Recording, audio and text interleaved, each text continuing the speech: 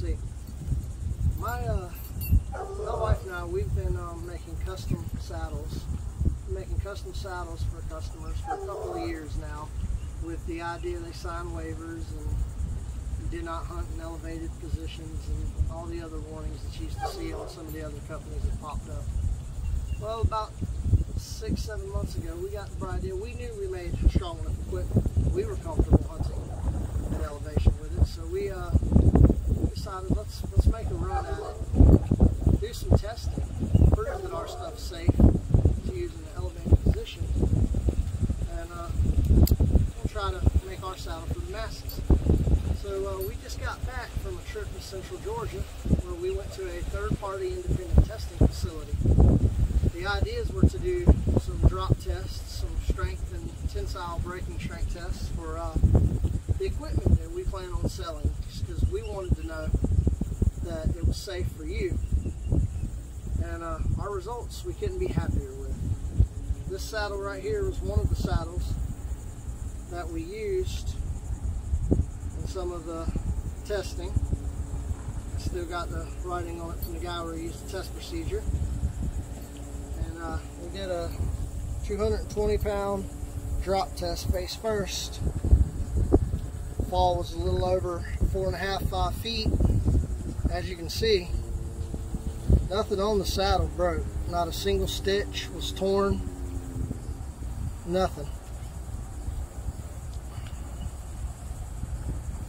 Everything's still good, stiff, strong, and flexible. So we didn't believe in hype marketing or doing anything else. We thought we'd show y'all some of the tests and let the results speak for themselves. As we stated, these tests are done at a 1.5 to 2 to 1 fall factor. That's a worst case scenario falls, and you should never ever find yourself in this position. Do not climb above your tether or your linesman belts at any point. Do not ever leave 18 to 20 inches of slack in your system, as a fall from that magnitude could result in serious injury or death. So we do not suggest that. What we do suggest is that you follow all manufacturing instructions and you use your equipment safe and efficiently so that you can be a safe elevated hunter.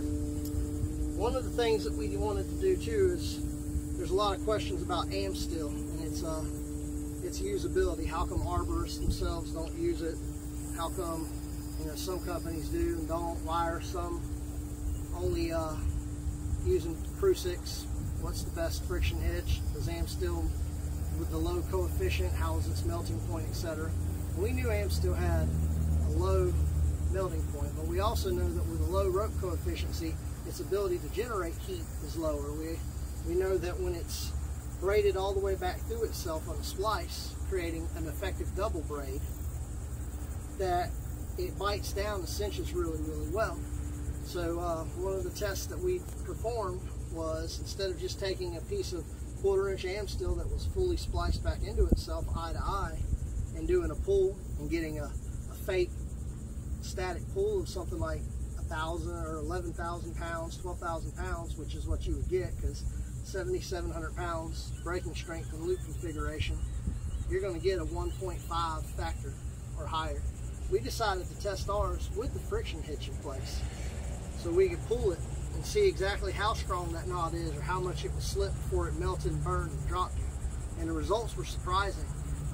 When hooked in a loop configuration form, where it went in basket like we do in the actual saddle, it went over the top, and we girth hitched our 2 ends back to the lower pull, and the tensile machine actually pulled this particular bridge, which came off of this saddle. It had already been dropped one time for a high fall factor, and we wanted to, again, real world results. If I use something brand new and it's never been used. So with our particular bridge, we left the friction hitch on.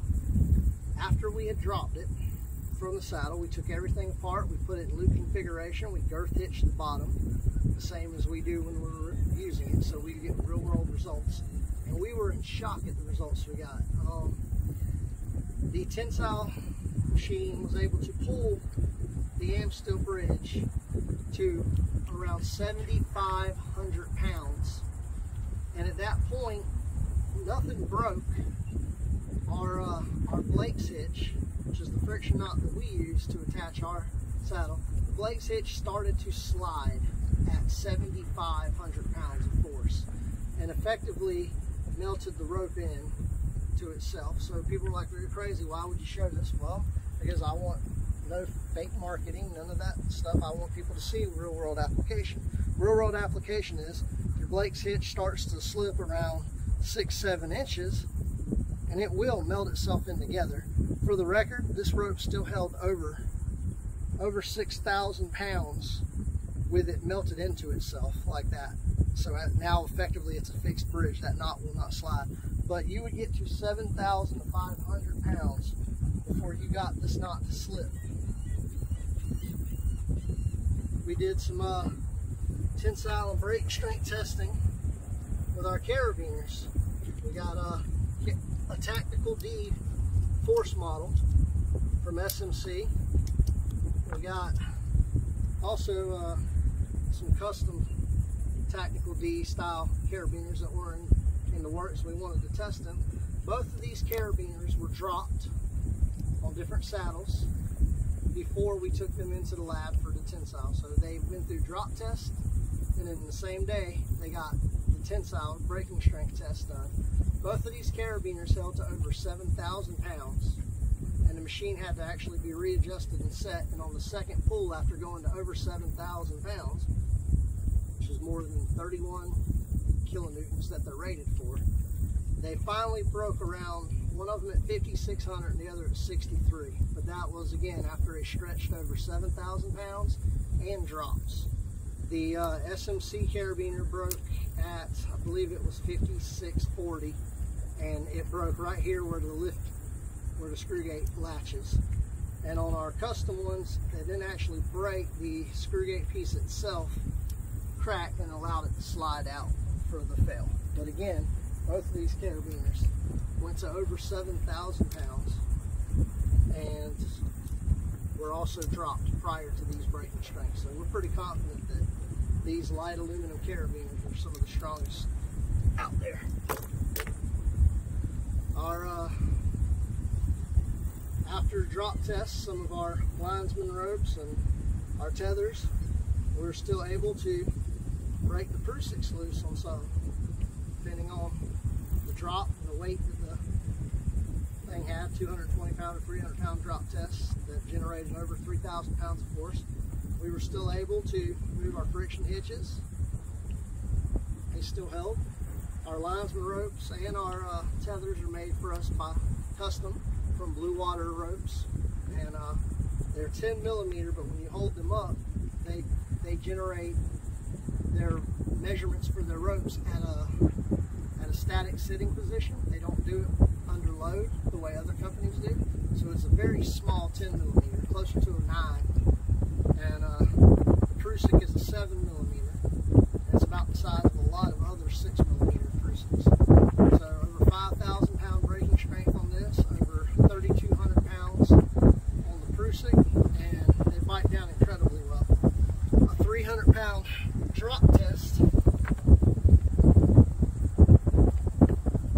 was used on this one here, and as you can see, the Prusik did bite down into itself incredibly hard, but your slippage was less than 7 inches, and I can actually break that thing loose,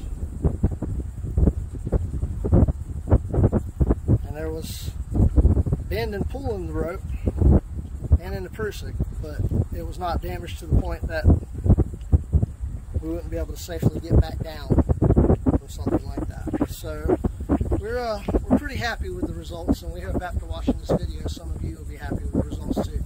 For questions or comments, you can reach us at woodtreesaddles.com, or you can call the number on our website. We'd be happy to answer any questions you may have, and our saddles should be on sale to the public, the general public, within the next, say, 10 days. Thank you, and you have a great day.